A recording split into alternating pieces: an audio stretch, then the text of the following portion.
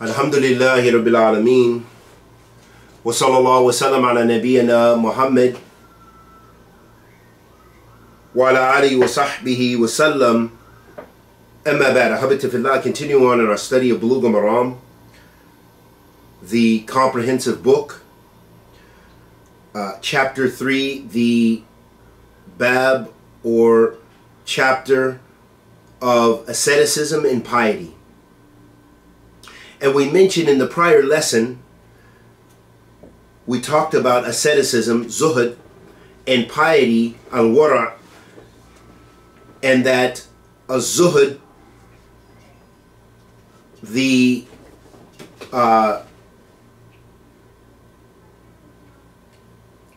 asceticism is leaving off those things which have no benefit for the hereafter. And al-wara' or piety refers to those things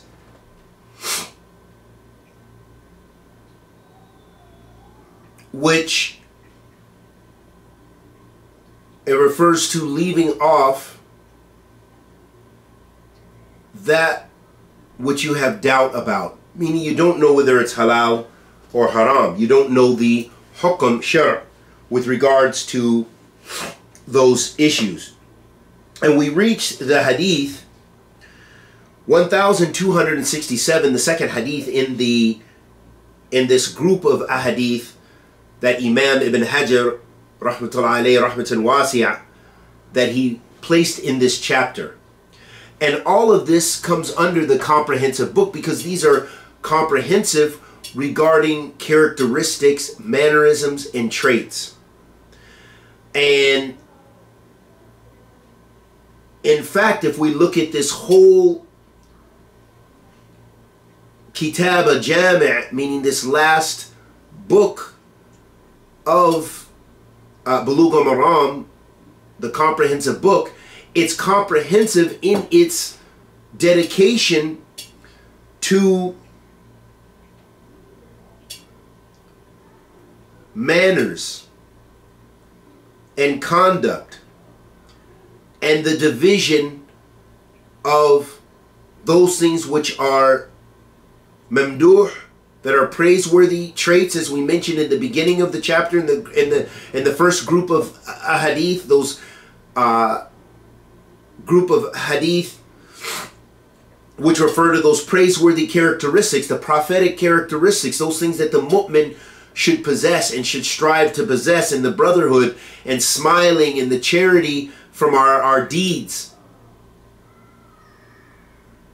And then moving on and from the bab, the chapter of sila, of bir wasila, you know, of maintaining the ties of kinship, that these are the characteristics and traits of the mu'min, as well as maintaining the ties of kinship and maintaining the ties to such an extent that even this has an inclusiveness in a broad sense to maintaining the ties with your neighbor, having good ties with your neighbors and good ties with the believers in general. So all of this has to do with your conduct and your manners and how you interact with one another as believers in Allah subhanahu wa ta'ala, following the sunnah of the Messenger of Allah sallallahu alaihi wasallam. And all of that, those chapters, they refer to those characteristics which are mamdur, that those characteristics which are praiseworthy. And now we've reached the bab of zuhud and wara', which are those group of ahadith which continue on in the same line of righteousness and piety and good manners and praiseworthy characteristics, but they also show us a warning of to avoid those things which we're unclear about, doubtful issues.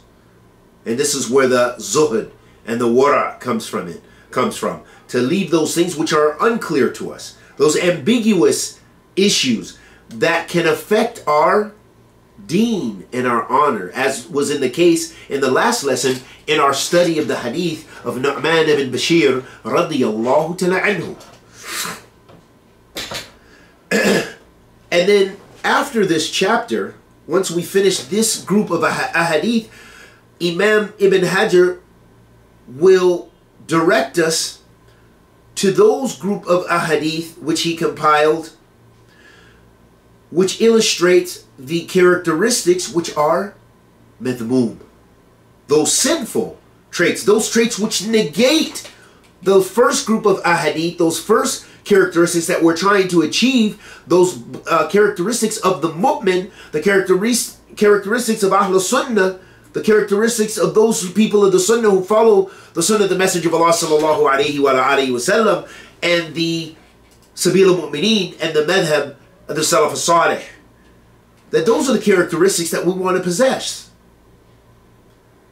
But he will take us to those things which he is warning us against, which the Messenger of Allah sallallahu alaihi wasallam warned us against and said were negative traits. And some of those, because they are also involved, they also have a relationship obviously with wara and zuhud, that we leave off those things because they don't benefit us and they cause us harm, that we'll find some of those ahadith and traits even in these group of ahadith of the Messenger of Allah salawatu rabbi wa salamuhu alayhi.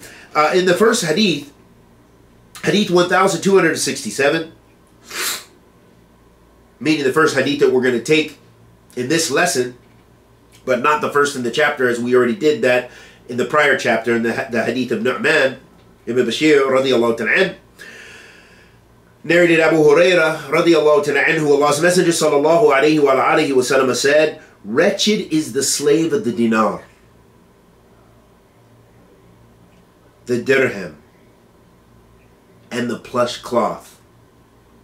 If such a one is given anything of the worldly pleasures, he is pleased with Allah. But if he is not given those things, he is displeased with Allah." And Bukhari reported it.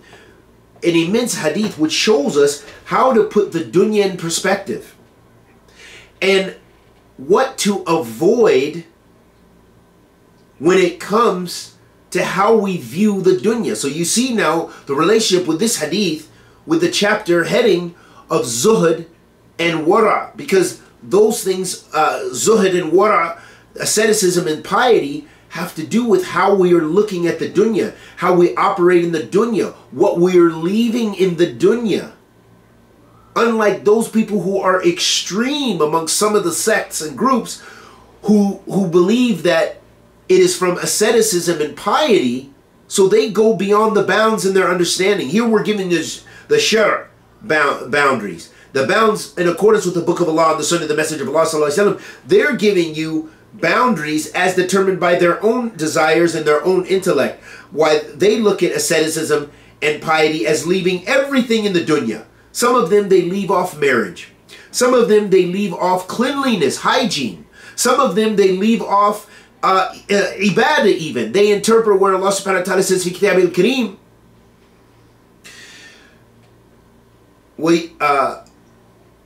يَعْبُدُ رَبَّكَ حَتَّى يَأْتِيَكُمْ yaqeen. Or as the ayat is, Allah subhanahu wa ta'ala says في كتاب الكريم, and worship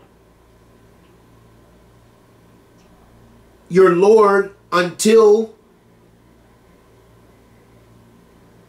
certainty. The people of tajawuz, the people who are going beyond the limits and believe that they are exhibiting zuhud and believe that they're exhibiting wara, meaning piety and asceticism, they believe they are exhibiting these traits. They interpret this verse to mean that you can have such a level of yaqeen or certainty that you no longer need to worship Allah. And don't take my word for it, but look into, you will find this in your studies, that this is the aqidah, the creed of certain sects, certain groups, and certain individuals who have went to the degree of ilhad. They've went to the level of just total heresy, of leaving the religion of Islam because they say they no longer have to pray. those boundaries no longer apply to them of zina. They can cohabitate with whoever and whatever they want. As much time as want, with as many as they want. Because they have no boundaries. Because they reached yaqeen. They believe that Allah is within them. They believe they are one with Allah. They believe all kind of falsified beliefs that have no authority from the book of Allah and the sunnah of the Messenger of Allah sallallahu alaihi wasallam, but it has to do with their desires and their misapplied interpretation and their deviance from the book of Allah and the sunnah of the Messenger of Allah sallallahu alaihi wasallam. So that's why it's very important for us to have that clear understanding as Ahl Sunnati wal Jama'ah, how Ahl Sunnah defined it, wara and zuhud, and understood these nusus, understood these texts that we're studying here today. So in this hadith, the hadith of Abu Hurairah radiyallahu ta'ala an, where he said, wretched is the slave of the dinar, the dirham, and the plush cloth. If such a one is given anything in the worldly pleasures, he is pleased with Allah, but if he is not given those things, he is displeased with Allah. Ruwahu Bukhari. What we benefit from this hadith, here the Messenger of Allah sallallahu alaihi wa alihi wasallam, he referred to the abd dinar, the slave of the dinar, and dinar is a type of currency, and I believe in places like Kuwait and others that they use their currency that they use is the dinar. In Saudi Arabia they use the rial, the Saudi rial. In other countries, of course in America we use the dollar. In other countries they have their currency that they use. And dinar was a type of currency, and the dirham. In the Emirates they use dirhams. And so here the Messenger of Allah sallallahu alaihi wasallam referred to the slave of the dinar and the dirham. And then he sallallahu alaihi wasallam, he explained that for us, the meaning of that. And he sallallahu alaihi wasallam said, "Either utiya radiya wa in lam yu'ta lam yarda." He said that this person who's the slave of the dinar, that if they are given from Allah subhanahu wa ta'ala, they're pleased with Allah. And if they are not given, then they become displeased with Allah. So they have such an extreme love for currency, for wealth and material, that this is what dictates their happiness. And let's look at the various ways that Ahl Sunnah looks at this text. And because their pleasure and their displeasure is tied to their acquisition of wealth only, they become a slave to that. And that's very important for us to understand. It's not that they physically go out and when they get their, they have wealth and they just make sujood to it. That's not the understanding of this text. But rather, their happiness and their displeasure is tied to the ownership of things and material. And their anger is related to when they are missing that thing. Instead of having their heart attached to Allah subhanahu wa ta'ala, they are attached to the material. And Imam bin Uthaymeen rahmatullahi alayhi, he mentions that there are two ways of viewing this. There are two ways of looking at this. This text. He says first, that those three things, which are all referring to material, the dinar, the dirham, and the beautified cloth, that all of this material wealth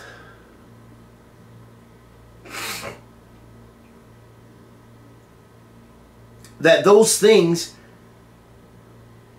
one way to look at it, that this worship, the way that this is worship, is that a person's heart is owned by those things. A person's heart becomes owned by the material wealth.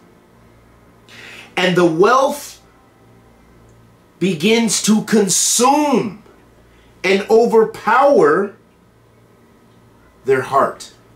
This is how they become slaves to it, because they are overpowered by it. That's their owner, if you will, the owner of their heart, that controls their heart,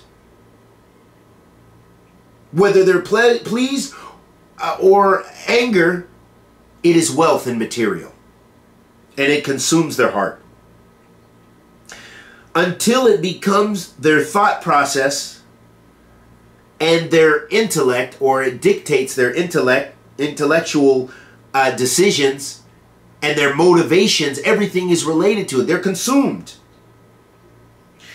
And then the Shaykh, he says, وَهَذَا هُوَ حَقِيقَةٌ الْعُبُودِيَّةِ. He says, and this is the reality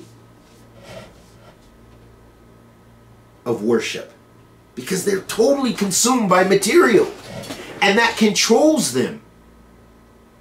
So it goes to an extent of that as a type of worship. He says the wajh thani,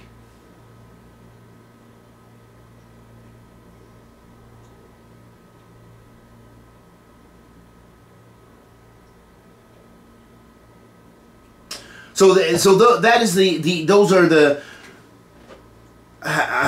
way of looking at this text. And then he synthesizes. He said this becomes worship in from two different angles, if you will, or two different ways. One is that the person begins to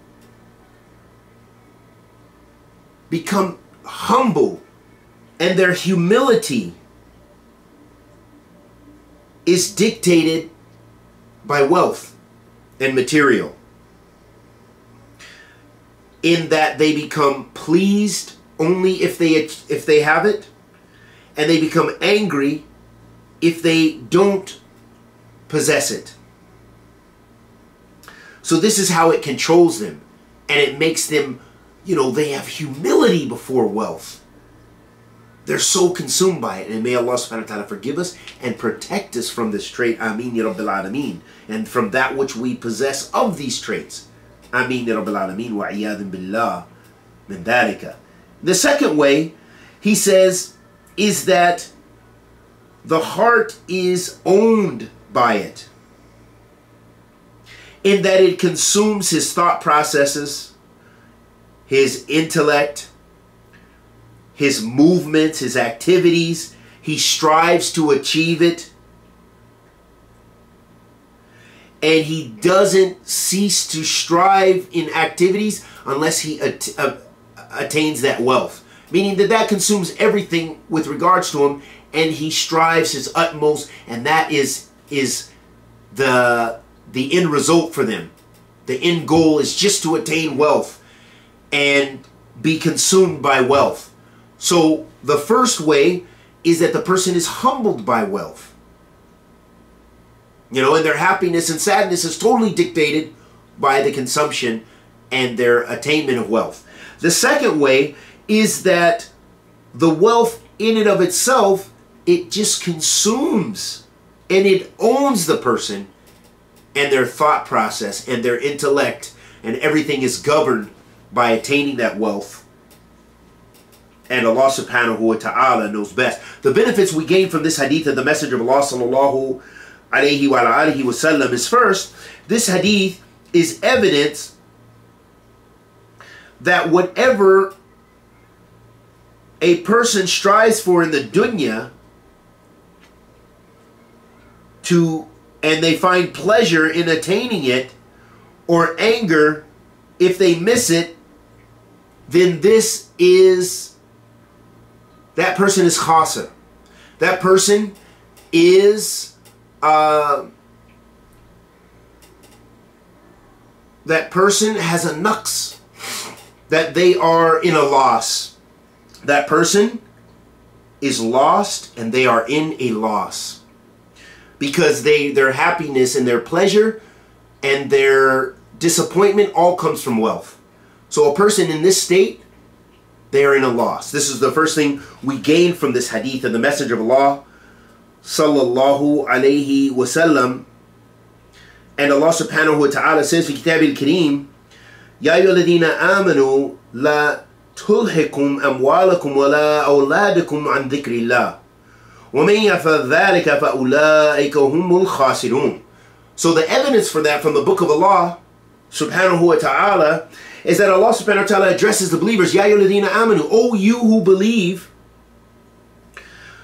do not become possessed, be obsessed and possessed from your children and your wealth. Do not let those things take you away from the remembrance of Allah. So it doesn't mean you can't desire to have wealth and use it for good and use it to live and so forth. That's not what we're saying. That's why you see the Shar' is putting everything in its proper place. And Ahl Sunnah looks at these nusus and puts it in their proper place. Unlike those extremists who say, no, we leave off all wealth. I don't even want to work. I'm going to sit in the masjid and pray all day and all night and just supplicate and make dua. I don't want to even earn a living. And my family will be with me, and we're just going to rely on tawakkul, and we're just going to have zuhud completely in the dunya and asceticism, and I'll just take my shower in the masjid when I need to shower once a week, once a month, because I am such a zahid. This is a false understanding. This is batil, and this is not from Islam. Wala min Islam fi shay. This is not zuhud. That is not asceticism. That is not the piety and the asceticism that Islam is calling to. Islam is just telling you, no, this dunya, you can have in this dunya. You can be wealthy in this dunya, but use it for the remembrance of Allah subhanahu wa ta'ala. Do not let it consume you. Do not let it possess you. Do not worship it to where your pleasure and your anger is all coming from your attainment of that wealth and achieving wealth. And don't let that consume your thought processes and so forth. And may Allah subhanahu wa ta'ala bless us to practice this, because it can be very difficult, because we all are tainted in one form or another, but some of us are favored to be truly zahid, where it doesn't enter the heart. It isn't in their heart, the wealth and the attainment of wealth, but some of us are consumed by it to greater and lesser extent. And may Allah protect us from worshiping other than Him subhanahu wa ta'ala. And so in the ayat, Allah subhanahu wa ta'ala addresses the believers, and He says, do not let your wealth and your children take you away from the remembrance of Allah. And whoever does this, then they are the khasirun. So Allah subhanahu wa ta'ala lets us know that they're khasir, as we mentioned, that they're the khasirun. They're the people in the loss. They're in a loss because they allowed the dunya to consume them. Even if it was their beautiful family, even if it was this and that, but they allowed that to consume them over the obedience to Allah subhanahu wa ta'ala. And we've seen countless examples where the people took to the extreme. They didn't do any talab al-ilm. They didn't do anything because it was just purely about pleasing their family. And often you see in the end they became of the khasirin. I know one person, an individual personally, he left Islam because he didn't advance, he didn't give himself soul food by seeking knowledge to better himself. But he was so busy with worrying about his family, then it was easy when shubahat, doubtful things came to him, he was knocked off his religion. So that's why it's very important to not be consumed by anything over the remembrance of Allah subhanahu wa ta'ala, over your obedience to Allah tabarak wa ta'ala, over your worship of Allah subhanahu wa ta'ala, and knowing and understanding more about your deen. And may Allah bless us with ilm nafi, rizqan tayyib wa amalan mutaqabbalan. Another benefit of this hadith of the Messenger of Allah sallallahu alayhi wasallam is this hadith also is evidence that it is necessary for a person to strive to remove the dunya from their heart. So, and that is so that way they don't become humbled to the dunya and become a servant of the dunya. And that might be an accurate way of articulating it. Becoming a slave or a servant of this worldly life.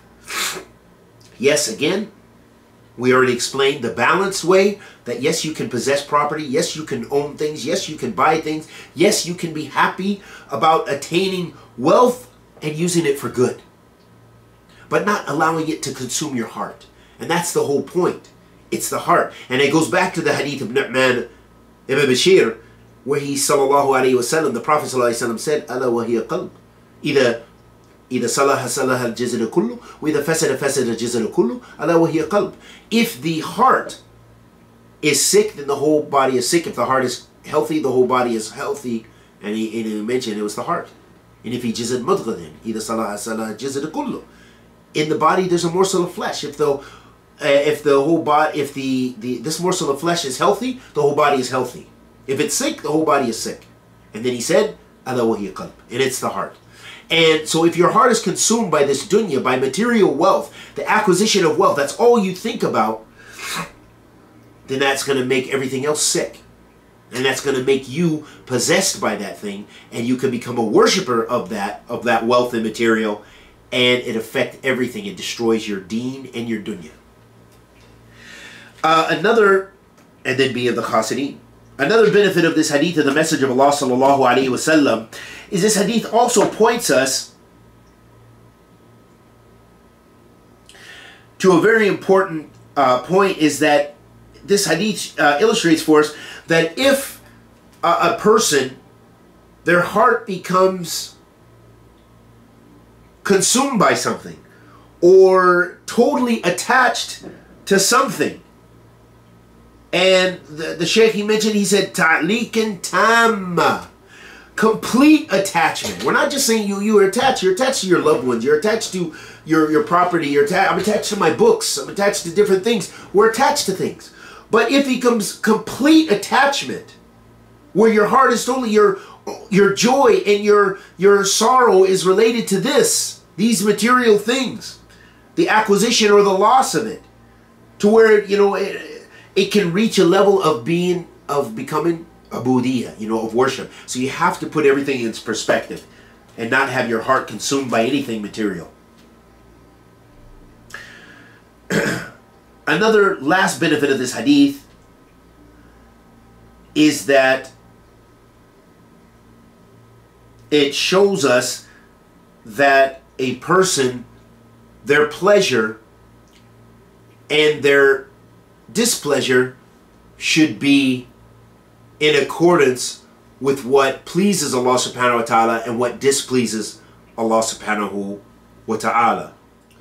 In the next hadith, hadith 1268, narrated Ibn Umar radiyallahu ta'ala anhu, Allah's Messenger sallallahu alayhi wasallam caught hold of my shoulders and said, "Be in the world as though you were a stranger or a wayfarer." Ibn Umar radiyallahu ta'ala anhu used to say, "If you are alive in the evening, do not expect to be alive till the morning. And if you are alive in the morning, do not expect to be alive till the evening. And take from your health for your sickness, and from your life for your death." Ruwahu Bukhari. In this hadith, this narration of Ibn Umar radiyallahu ta'ala anhu, the Messenger of Allah sallallahu alayhi wasallam got hold of his shoulders and said, "Be in the world as though you were a stranger or a traveler or a wayfarer." This hadith, and we see the relevance of this hadith in this chapter, is that this hadith illustrates the importance of not being attached and consumed by this worldly life. And it goes back to the last hadith that we mentioned, and this whole group of ahadith in the Bab of Zuhud wal Wara, the chapter of asceticism and piety, that to put everything in perspective, that a person should possess wara and zuhud in the dunya, and leaving off as much as possible those things which have no benefit for you in the hereafter. And that a person's heart should not be consumed by this worldly life. And this hadith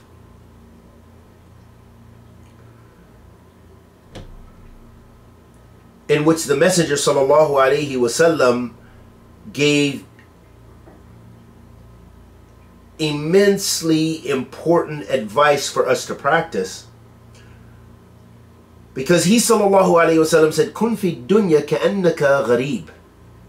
Be in the world as if you are a stranger, as if you're a foreigner. And a person who's gharib,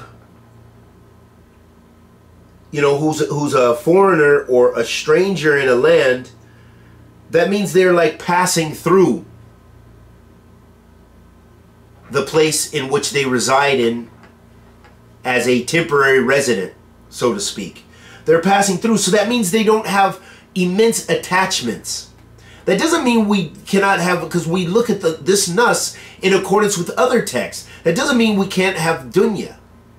That's not the understanding, and that's why we're trying to emphasize giving us the proper understanding of this, this text. It doesn't negate having wealth and using it for khair, and having things in this dunya, and having family, and washing yourself, and all the other things that a person does and functions in this life. But it does negate being attached, extremely attached and consumed. That's what we mean by attached. That you're attached, that your happiness and your sadness is a result of that. Your humility is a result of that. And you're humbled before your material wealth. And you're consumed by it. And we know countless stories of people who are consumed by material. Look at all the famous people and all the people of status, and people who kill themselves when they lose their wealth and when they take a loss, a financial loss. And that's because their ubudiyyah is not to Allah subhanahu wa ta'ala. Their ubudiyyah is to their mal, is to their wealth. And they didn't travel in this life, as the Messenger of Allah sallallahu alaihi wasallam mentioned, as a stranger, but rather they traveled, they indulged in everything. The Prophet ﷺ said, "Ad-dunya sijnu mu'min jannatul kafir," that the worldly life, it is a prison for the believer, and it's the paradise of the disbeliever. And so engaging and indulging to the fullest extent, and especially with the heart, that this is madhmoom, this is sinful, and this takes you away from obedience to Allah subhanahu wa ta'ala. From this hadith and this narration, the benefits that we gain from this, some of the benefits are, first, it shows us the hirs of the Prophet sallallahu alaihi wasallam in advising his ummah with that which will benefit them. That he sallallahu alaihi wasallam was concerned about our guidance and concerned with giving us direction and that which would benefit us. Another benefit of this hadith is that the Messenger of Allah sallallahu alaihi wasallam, as we mentioned prior to this, used excellent examples that people could understand and relate to in order to affirm either a ruling or to affirm how one should practice and understand and operate in this life. So the Prophet ﷺ here, as with the hadith of Nu'man ibn Bashir, where he used his hands to illustrate, and the Prophet ﷺ on one occasion said, "Taqwa hahuna," and he was pointing to his heart. And as we mentioned, the hadith where the Prophet ﷺ drew a line in the sand, and there's countless ahadith of the Messenger of Allah ﷺ where he gave examples and illustrations and pointed and gave body language and gestures to emphasize the point, to emphasize what the message he was trying to convey, and in order for to become clear to the people, and in order for them to comprehend and be able to practice and relate to the example. He used it in language, he used it in body language, and he also demonstrated by actually doing physical gestures and actions. Another benefit of this hadith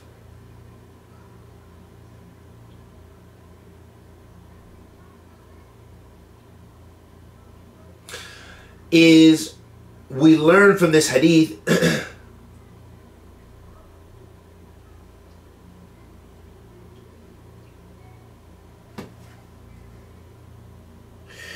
is that we should not be consumed by this dunya, as this worldly life, as if this is our permanent abode. And so we have to have our time for the hereafter, and we have to use this dunya as a means to benefit us for the hereafter. So it doesn't mean we can't attain wealth, as we mentioned, but if you do attain wealth, make sure it's halal and use it for halal. But one should be as a stranger in this life, in that they are not, their heart is not attached to it and consumed by this life. But they're looking to the hereafter. They're looking how to use that which they attain for good and to achieve the hereafter. Another benefit of this hadith of the Prophet sallallahu alaihi wasallam is that we see that the Messenger of Allah sallallahu alaihi wasallam didn't prohibit us from indulging in the dunya at all, in an absolute sense. That we are allowed to partake, of course, in this worldly life, and we need to attain goals and to achieve positive. But it's muqayyid, it's restricted to khair, to righteousness, and to, as a wasila, as a means to get to the end, which is the hereafter, not as a means in and of itself, and something that consumes the heart.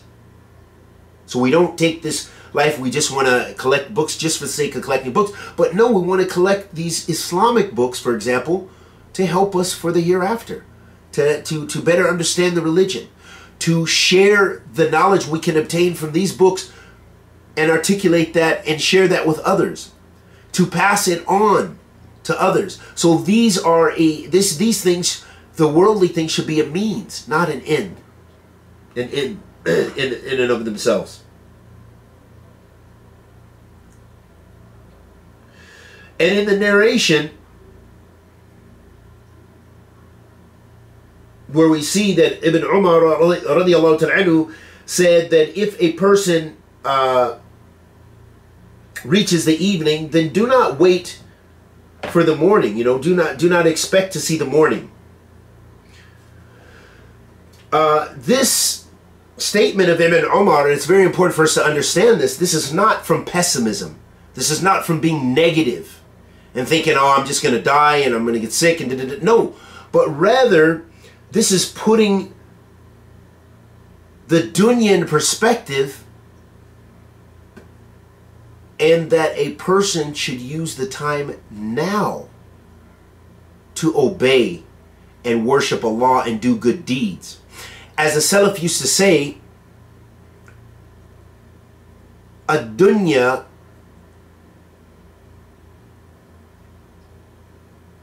dar al-amal wal-akhirah dar al-jaza.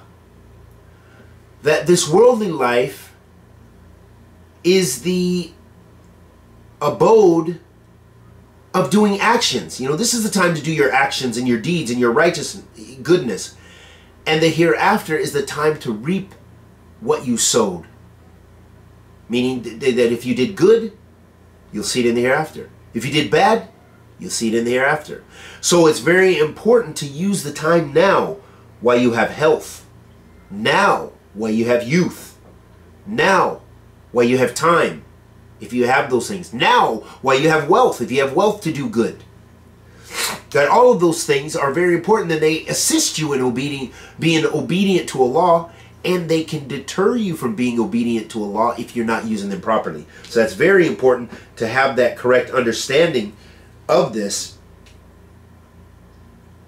As Ibn Umar radiallahu ta'ala said, خُذْ مِنْ صِحَتِكَ li sakamika, that take from your health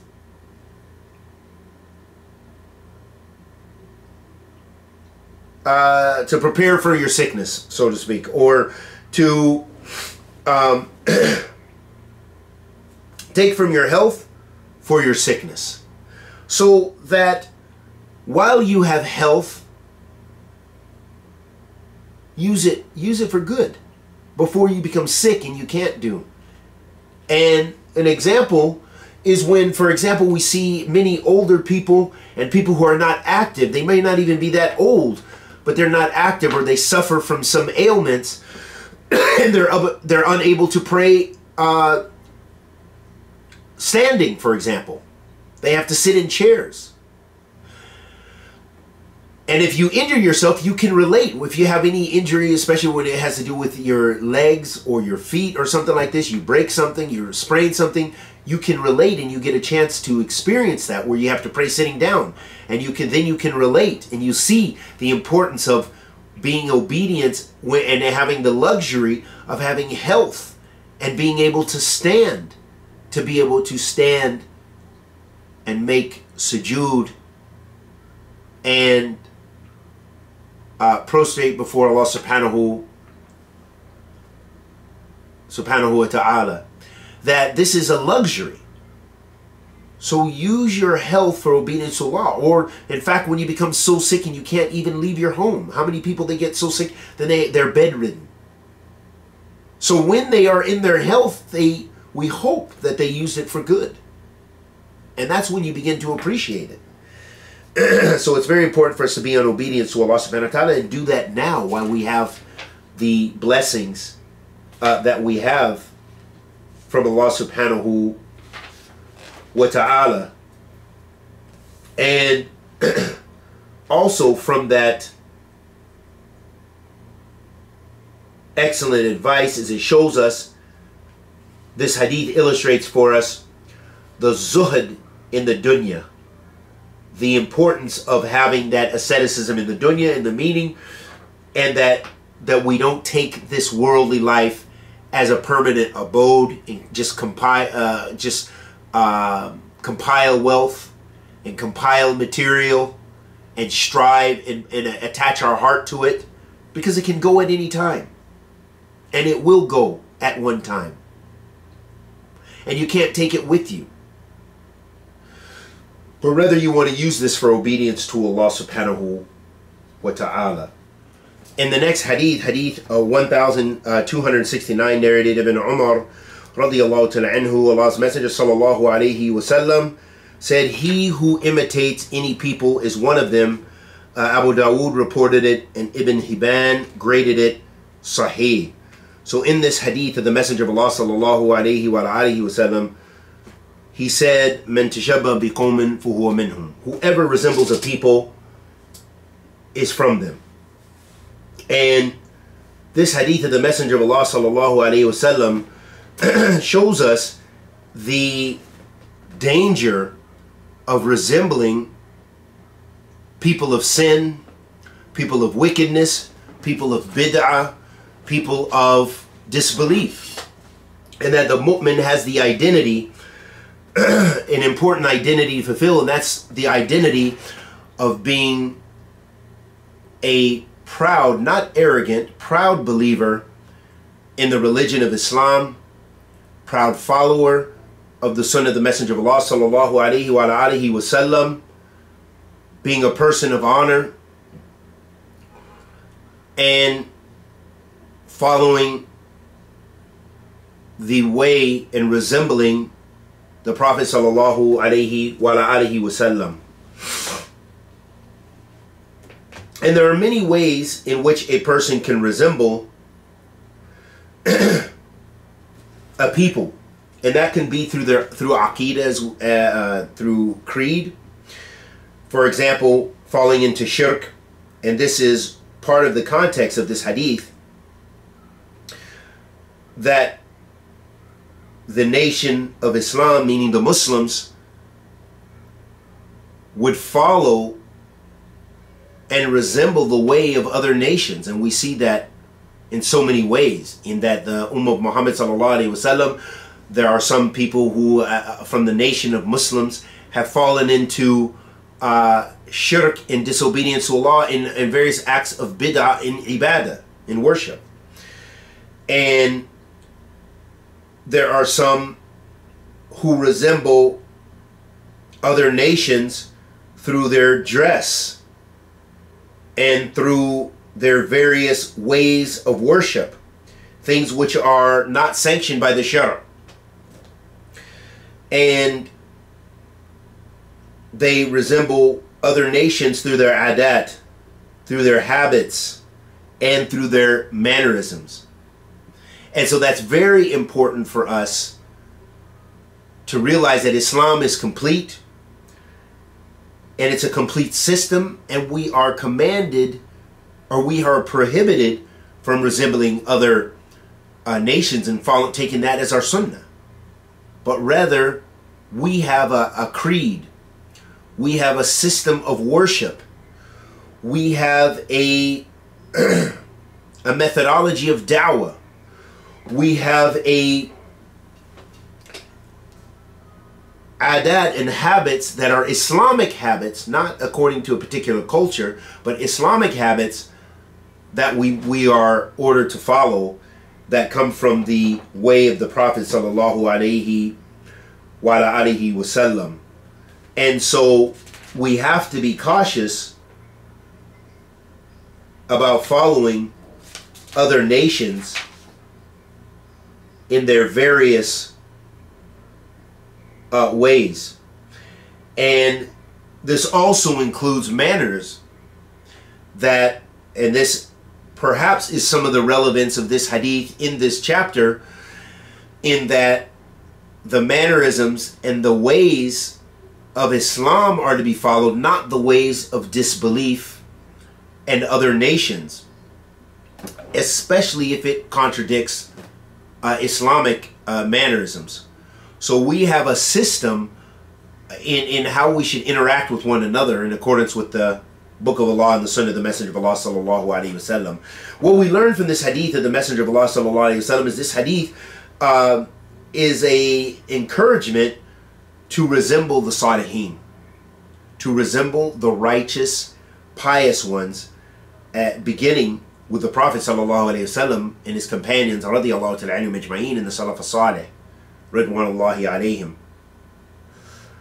And we understand that because the Prophet alayhi salatu wasalam said, "Man tashabba bi qawmin fahuwa minhum." Whoever resembles a people, then he is from them. If you want to be from the ummah of Muhammad sallallahu alaihi wasallam, if you want to be risen and resurrected, Yawm al-Qiyamah, with the Prophet sallallahu alaihi wasallam and the Salihin, the Salaf as-Salih, then those are the ones you want to resemble. You want to resemble them in their manners. You want to resemble them. You want to resemble the Prophet sallallahu alaihi wasallam as the asl. And then those things which the Salaf had ijma' or consensus on, that is what you take. That's the sunnah of the Prophet sallallahu alaihi wasallam. That's what we want. And that's what we are ordered to do. And that is resembling the Salihin. And then لَعَلَّ اللَّهِ and يَجْعَلَ مِنْهُمْ, in hopes that Allah subhanahu wa ta'ala will make us from amongst them. Another benefit of this hadith encourages, is a hath, and this is far'an, or this is as a branch of what we just talked about. It is an encouragement to follow the Salaf as-Salih. This hadith is an encouragement to follow the Salaf as-Salih. How is that?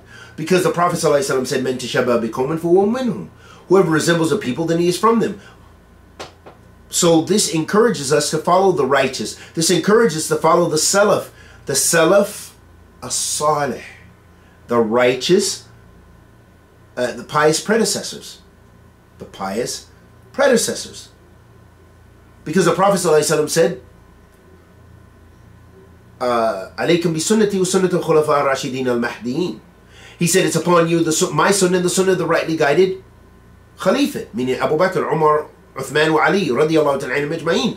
They make up the first generation. They are the Salaf. The Prophet ﷺ said, خَيْرَ النَّاسِ قَرْنِي ثُمَّ الَّذِينَ يَلُونُهُمْ ثُمَّ الَّذِينَ يَلُونُهُمْ. The best people is my generation, then those who follow them, then those who follow them. That's the Salaf as-Salih. That's the the first 3 generations. So this hadith encourages us to follow them, to be on their path, because we want to resemble them. We want to be from amongst them, because the Prophet ﷺ praised them, and Allah subhanahu wa ta'ala praised them. Tabarak wa ta'ala. Another benefit of this hadith is a warning against resembling disbelievers.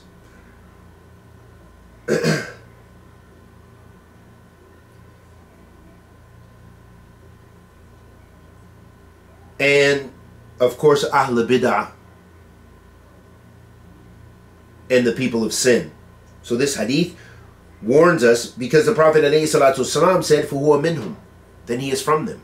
Who wants to be from amongst the sinners? Who wants to be amongst the people of Ahl Nar, the people of the hellfire? Who wants to be from the people of deviance and the people of misguidance and the people of sin? All of them have the threat of wa'id over them. They all have the threat of punishment, the promise of punishment over them. وَعِيَاذِ بِاللَّهِ مِنْ ذَلِكَ. Another benefit of this hadith is that in general, Ibn Uthaymeen, he mentions, he says, أَنَّهُ مَتَى حَصَلَ شُبَهَ أو شبه ثبت الحكم. That when there is resemblance, this affirms the hukum. So that means when you get a haircut, even if you didn't intend it, but the haircut is exclusively the style of non-Muslims, you did it, even though you didn't want to look like Ronaldo, or you didn't want to look like this one or that one, necessarily, yeah, it wasn't in your intention, but that has just become acceptable to you, and that is not known from the Muslims, aslan, then you, by doing that, making that tashbih, that resemblance, that has affirmed that hukum. فَهُوَ مِنْهُمْ. So it's very important for us, it's a stern warning for us to strive our best to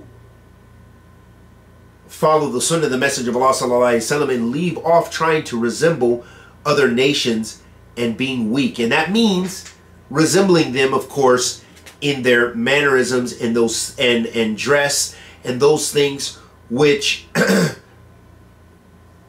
contradict the Shara. And that is a whole big bab which we're not going to open, but perhaps in lessons of fiqh and other lessons you will go into more detail with regards to that. A last benefit of this hadith that we'll mention is this hadith is a stern warning against following also, as we mentioned, Ahl Bid'ah.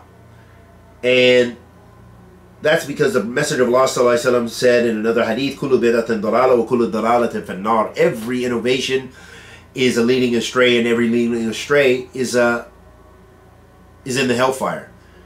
So why would you want to resemble a people who are going astray and who are traversing the path of the hellfire?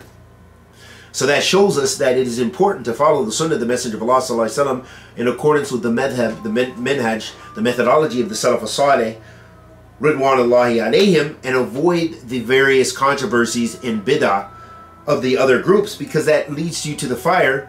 And the Prophet sallallahu alaihi wasallam said, "Man tashabbaha biqawmin fahuwa minhum." Whoever resembles a people, then he is from them. So if you resemble and you follow the way of Ahl Bid'ah and Zandaka and the heretics, then you'll be from them.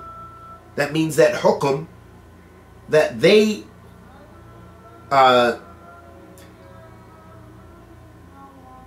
have, the ruling that is applicable to them will be applicable to you. And you don't, of course, want to resemble anything except that which is good. And we ask Allah Azza wa Jal, the Almighty, to accept our good and forgive our evil, and forgive us of our many shortcomings and the many sins that we incur. Wa sallallahu wa sallam ala nabiyyina Muhammad wa ala alihi wa sahbihi wa sallam.